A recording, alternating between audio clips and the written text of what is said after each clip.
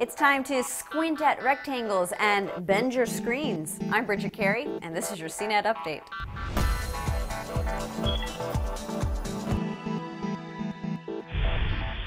Yahoo has officially bought the popular blogging site Tumblr for $1.1 billion.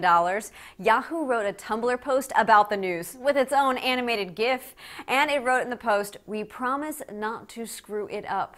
Over the weekend, many Tumblr users were writing about how they were worried Yahoo was going to change the site for the worse.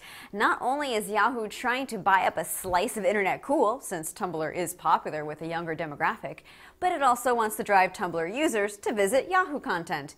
And as for making money off Tumblr, Yahoo CEO Marissa Mayer told investors in a conference call that Yahoo will look into new ways to introduce ads. Tumblr is massive. There are more than 1 million blogs with about 900 new posts a second. Right before Microsoft unveils the next Xbox console, Sony released this teaser video with blurry shots of the new PlayStation 4. And if you look quickly, there's this rectangle, and there's something circular, and another shape.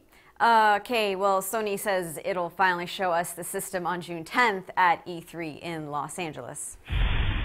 There is some speculation that Apple will be rolling out a new version of the MacBook Air. That's because several official Apple resellers are listing the 13-inch laptop as being out of stock. That's according to the blog Apple Insider. If there's low inventory at authorized Apple outlets, that usually means Apple's holding off on shipping more because a new model is about to be revealed.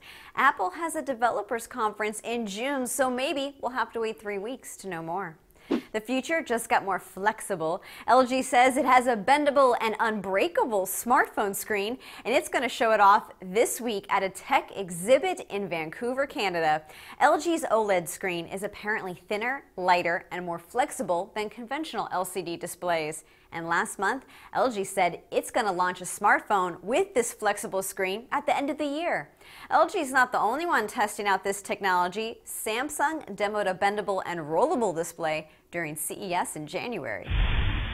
If you visit Pinterest, you'll notice there are new types of pins with more details. If you pin a recipe from a magazine, you don't just see the photo, it also has details on ingredients needed. Pins shared about a movie could include names of the cast and a rating, but it only works with third-party websites that are working with Pinterest to include this extra data. You could also come across the pin button in some mobile apps as a new way to share something. That's your tech news update. You can find more details at cnet.com/update. From our studios in New York, I'm Bridget Carey.